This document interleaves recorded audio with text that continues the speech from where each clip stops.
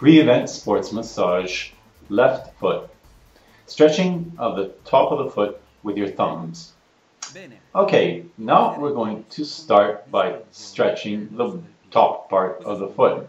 These are very simple to perform and they are very effective in opening up the joint and in stretching the muscles in the foot.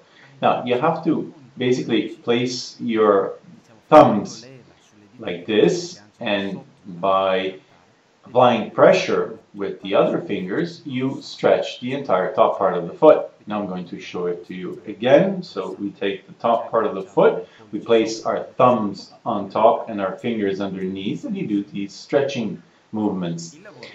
This has to be done for 1 or 2 minutes. Then it's really up to you, and depending on how stiff the foot is, and decide whether or not to extend this exercise for longer.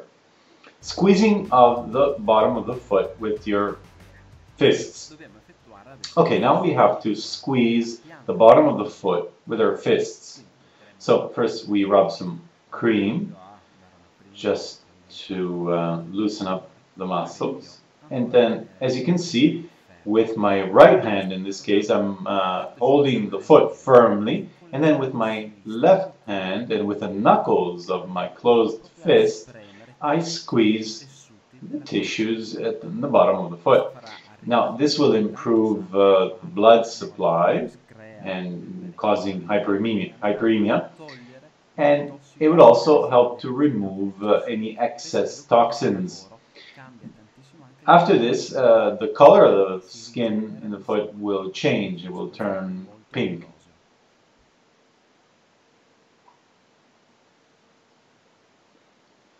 Now, I'll show it to you again. We rub some cream. We spread it throughout the surface of the foot, both on top and on the bottom.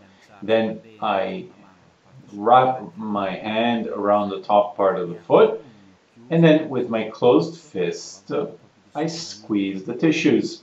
Now, unless it hurts, and which is rare, unless somebody suffers from fasciitis, which is an inflammation of the muscle fascias in the foot, this can be very pleasant. It improves elasticity, and it's really one of the basic sports massage because it really loosens up the muscles, and it improves the elasticity, which will give that outburst of energy and make the best for performance, in terms of performance. Extension of the fingers, of the toes, and rubbing of each single toe. So, stretching of the toes and then rubbing each single toe. So first we have to fold them, we have to bend them forward and then backwards. So we hang on to the foot firmly, and then we bend them first forward and then backwards. Now you need to apply some pressure here. You can do this 3, 4, 5 times depending on how stiff the person is. But as you can see here, I wrap my hand around the toes and then I bend them as much as I can. Then I will work on each single toe. And you need to stimulate the nerves here on each single toe, which will then be reflected on the nerve endings that we find in each single joint. Because in pre-event massage, we really have to create this nervous and muscle excitement so that the person will be ready to face the event. So as you can see, I'm really warming up each single joint. This is also very pleasant to receive. Rubbing of the entire foot. Okay, so I rub some cream, and then I warm up the foot, then I hook onto the foot and I start rubbing. Now this has to be quite vigorous, and it really has to be performed fast, even faster than how I'm going. You rub all the top part of the foot first, and then you try to warm up the bottom part of the foot. Try to alternate so that you don't tire out too quickly, and then you conclude with an even massage, so with a slow motion massage. Deep kneading of the bottom of the foot using your nails. Now, so as you can see here, I hook on to the foot with my two hands, and then I stimulate the nerves, in particular in the center fascia of the foot, and I'm using my finger, my nails, so as to overexcite the nerves, the nervous part. Now, my suggestion is that you should start gently at first, because the person might otherwise jump off the bed, and then you slowly and gradually increase the pressure. So as you see that the person is relaxing, not that you want him to relax but too much because he wants to prepare for a tender, but relaxation determines that he accepts your massage. Now, you probably haven't noticed, but in all the steps that I've shown you, I haven't really specified the duration of each exercise. That's because I want you to start to customize your therapy depending on the customer who's receiving the therapy. Now, normally it takes 30 to 60 seconds or maximum 2 minutes for each single step, depending also on what you need to do. Obviously, if you need to work on the entire, on the foot only, you can devote more time to it. But if you work on the whole body, then when you've done this for 30 seconds to something like this, that will be more than enough. Drumming of the bottom of the foot. Okay, now we need to move on to the drumming exercise.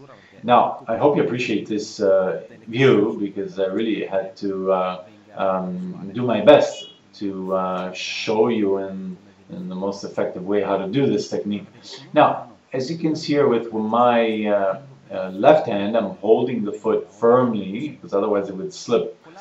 And with the other hand, I am doing this drumming movement throughout the bottom of the foot. Now, don't do this for too long, because you might cause an inflammation in the foot. So as you can see here, I start from the bottom, from the heel, and then I start drumming in several steps. This stimulation will overcharge the nervous and muscle structure, the nervous system and the muscle structure in the foot, so as to make the structure as reactive as possible to any kind of stimulation that it will receive during the event. Mobilization of the ankle. Mobilization of the ankle. Okay, so as you can see, we have to grab the foot from underneath. And now this is very simple. It's part of my basic course massage. But it's very important, because the joint must be as loose as possible, so as to have that best performance during the race, for example. So we will, on top of what I already taught you, I'm also going to add this twisting exercise. This is where I twist the ankle on one side first. You may also hear those crackle sounds, but don't worry, these are just air bubbles popping inside the joint. Nothing's breaking, in fact. So you do one side first and then the other. As you can see, I cross my fingers and I twist the ankle. This can be quite, it can be a little painful. So I'll show it to you again here. You do the inside part first and you hold it firmly, and then you do the outer side. It usually hurts when you twist it from the outer side, but again, you need to follow through the whole movement. Rubbing of the ankle. Okay, we rub some cream or oil first, and then we stimulate by rubbing the ankle so as to produce as much heat as possible, the entire ankle. Now, the foot will move inevitably in this exercise. As you can see, I have my hands on one side and the other, and then I start rubbing throughout the surface of the ankle. I can use them, my hands, or alternate the movement. The important thing is that you create heat, which is the energy that will be absorbed by the body. This will improve the blood supply, which will in turn remove toxins and create that nervous and muscle overexcitement. Pre-event sports massage, left foot. Okay, so now we moved on to the other foot, as you can see. And I'm going to show you, I'm going to give you a rundown of all the different steps that we've done. Now we're working on the right foot. So we start stretching the tissue. As I said before, you be the judge of how long this has to last, depending always on how stiff the foot is or on the pain that the client is feeling. Then we need to move on to the squeezing of the bottom of the foot with our fists. So you grab the foot and hold it firmly with one hand, and then with your right hand you dig in to the muscle fascias at the bottom of the foot. Now this is a very deep massage, but it's very pleasant, but you have to do it gradually. So at the beginning start gently, then as you can see that the client or the athlete accepts this type of massage, then you can increase the pressure. At the end of it, the person will feel very light in the feet and they will really feel prepared for an event, at least as far as the feet are concerned. Then when you'll do this also on the legs and on the vertebral column, you'll be finally able to transform your client into a war machine. Now we have to move on to the stretching of the toes, first on one side, then on the other. So we hook onto the toes and we do this stretching. First on one side and then in a downward movement. And then we do this for a couple of times. You see, I'm just running through this very quickly because we've already done this on the other foot. This is just to give you a summary of the whole technique. Then we're going to work on one toe at a time. So starting from the little toe, you rub it and warm it up. You really have to feel that the temperature is rising and that the circulation is increasing. Do this one toe at a time. If it hurts, slow down. This is obviously a basic rule that applies to all the massage techniques that I'm going to teach you. Then you work on the big toe. Now it's interesting to note, the names of the toes. In Italian we have a little name for each toe, whereas in English you only have the small toe, the big toe, the second, third, and fourth toe. So I'm sure that was interesting enough. But anyway, now I stimulate the bottom of the foot with my fingers and with my nails, digging into the tissue. It's very pleasant to receive. And now, although this is only a summary of what I've already shown you, the basic rule always applies that you can always pause this video, rewind, and watch it over again if you need more time to learn this.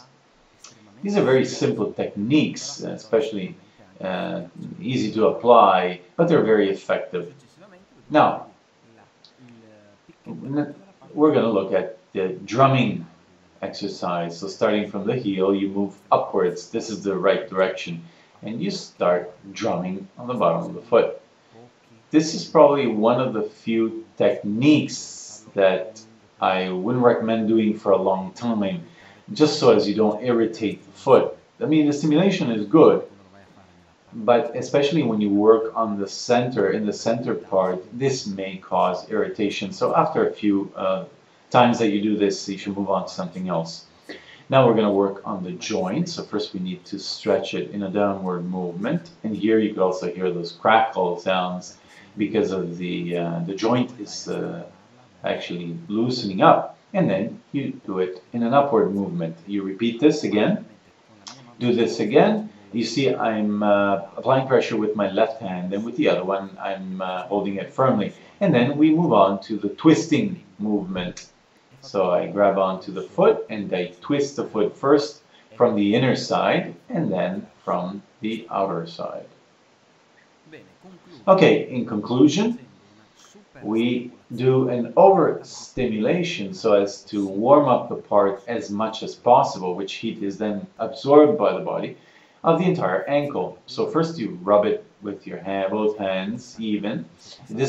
May tire you out a lot, and you really need to put a lot of effort into this, but the results are amazing, and the athlete will really be excited, both during the treatment, and also when they will be finally in the race or in the event. They will be very grateful towards you and towards the work that you've done on them. Small detail, obviously they're going to ask you more often, and this will improve, and this will require more effort on your part. Benvenuto.